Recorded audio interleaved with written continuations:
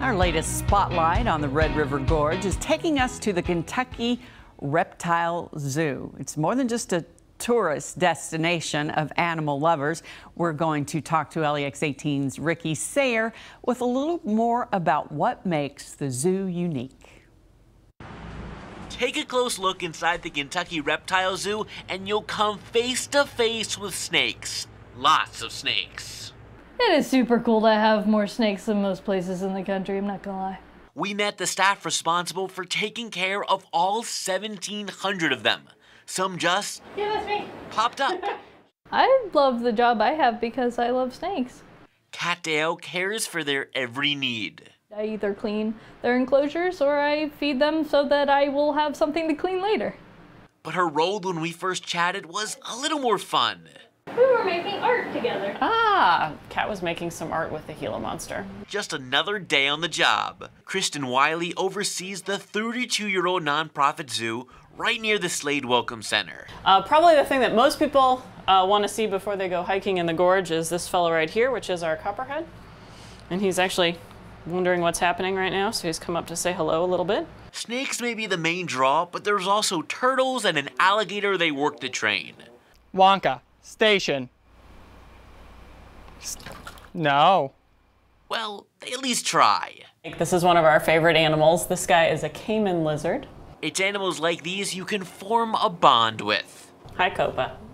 Even when the bond doesn't always go both ways. We feel a lot of affection for the snakes. I don't know that the snakes return the affection quite the same way, probably not. As for visitors, many just want to know if they happen to see a snake in their backyard, what that is.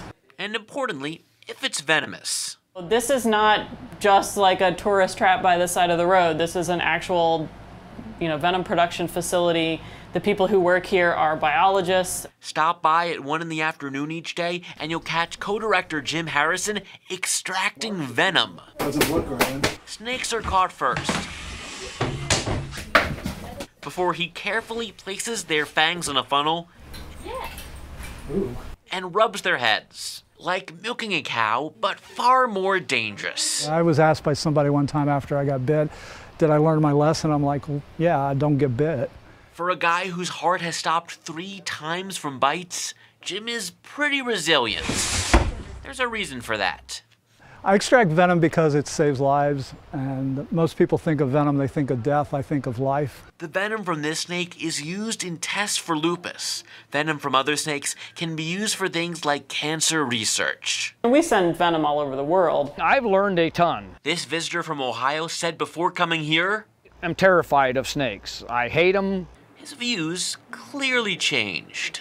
Sharing my love of snakes with other people is what keeps my energy going. She thinks about people like him, wondering what's next for their newfound knowledge. Are we having a butterfly effect on them? It's kind of fun to think about the possibilities. Ricky joins us now live from Powell County. And, ooh, Ricky, who do you have with you there? Ugh. Oh, we lost him. There we are. Ricky, who do you have with you? Hey, Nancy. So this is Pete. He is. Hey, yes. So this is Pete. He is one of the snakes at the Kentucky Reptile Zoo. He's just on me here right now. He is not venomous, but most of the snakes at the zoo are, as you heard. But yeah, he's just having a good time here. He's very, very calm. Unlike me, if I were standing there beside you. Ricky, get on back. And leave the snake there, okay? Right.